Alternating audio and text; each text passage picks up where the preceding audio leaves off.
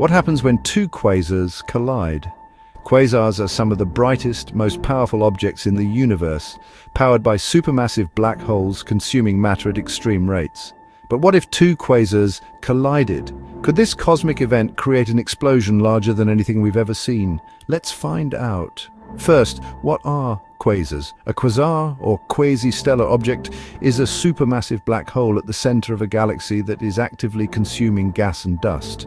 As matter falls into the black hole, it heats up to millions of degrees, emitting massive amounts of radiation and forming an accretion disk. Some quasars shoot out jets of plasma moving at nearly the speed of light. Second, how could two quasars collide? If two galaxies containing quasars collide, their supermassive black holes get closer over millions of years. As they spiral toward each other, the quasars feed on enormous amounts of gas, making them even brighter and more powerful. Eventually, the two black holes merge, releasing a colossal burst of energy. Third, what happens during a quasar collision? Unimaginable energy release. A merger between quasars would produce more energy than trillions of stars combined. Galaxy-wide shockwaves. The impact could disrupt star formation, sending shockwaves across thousands of light years. A new supermassive black hole. The two black holes would merge into one even larger black hole, possibly billions of times the mass of the Sun. Gravitational waves. The collision would send ripples through space-time, detectable by observatories like LIGO and Virgo. Quasar jets could intensify. The black hole's magnetic fields might supercharge their plasma jets, extending them across millions of light years.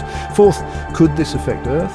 A quasar merger would be deadly for any nearby planets, as the radiation and jets could sterilize entire regions of a galaxy. However, since quasars are millions to billions of light years away, we are completely safe.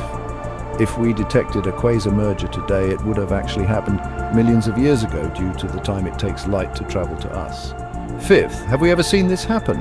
Scientists have already found binary quasars, where two quasars orbit each other on the path to collision. Observatories like the James Webb Space Telescope are studying these events to better understand how galaxies and black holes evolve.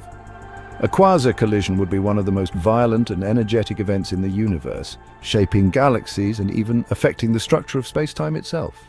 Want to explore more fascinating knowledge? Like this video and subscribe for amazing insights.